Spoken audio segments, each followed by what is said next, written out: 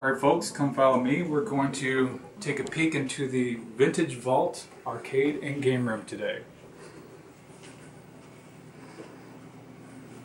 This arcade and game room is 1,100 square feet. It's kind of a dream come true. I think at our old house, which was a split level house, our garage was kind of overfilling. My wife wasn't too happy about that. There was probably about 20 games at that time, and because of a growing family, we were looking for a bigger home. And specifically, I wanted a blank canvas for this game room. And so I found this basement. Part of it's already finished with bedrooms, but there was 1,100 square feet of unfinished basement. Believe it or not, this was all just gray concrete at one point.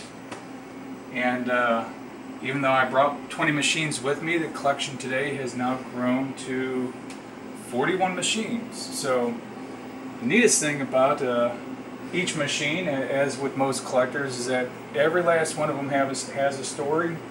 You know, how you fixed them, where you got them, kind of road trip you had to go on. Like this Simpsons arcade machine, when me and my wife had our first baby together, we went and picked this up in Chicago.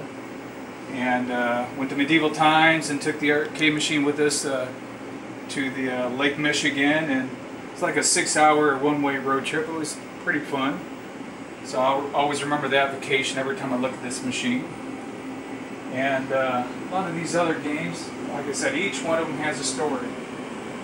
This emergency call ambulance, believe it or not, I was laid up in a hospital after I just got out of surgery, watching an auction on eBay. And I just couldn't help myself. This was about 3 hours away, and I won the auction while I was laid up in the hospital bed. And it's an ambulance game, go figure. My wife wasn't too happy about that, but oh well.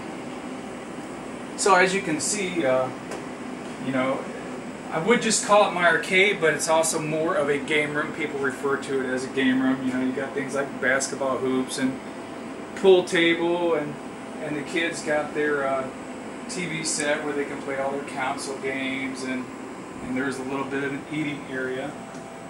So, alright, let's look at a few more of these games here.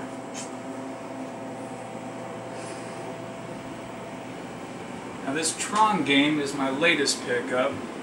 I got this one, been wanting this for a long time with the Tron Legacy movie that just come out, but the prices were artificially high because of the movie. Everyone raised the prices, and some old guy bought this off an operator and had it sitting in his corner of his basement for 20 years in an unlit cocoon, and then sold it to me. So lucky me, I'm really happy to have that Tron game.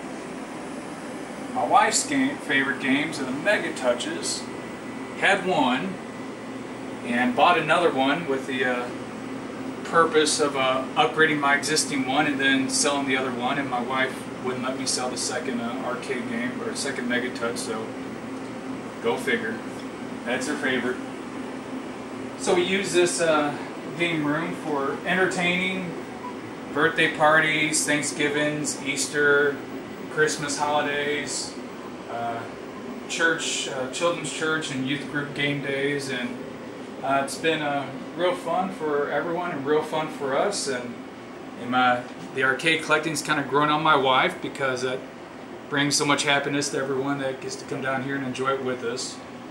And this bar, I got to give kudos to my wife's father, who helped us custom build this oak bar. Beautiful oak bar here, kind of the centerpiece, the center island of the entire game room where everyone can kind of hang out. So anyways, that's it. This is the Vintage Vault arcade and game room. 41 machines, 1,100 square feet, so signing out.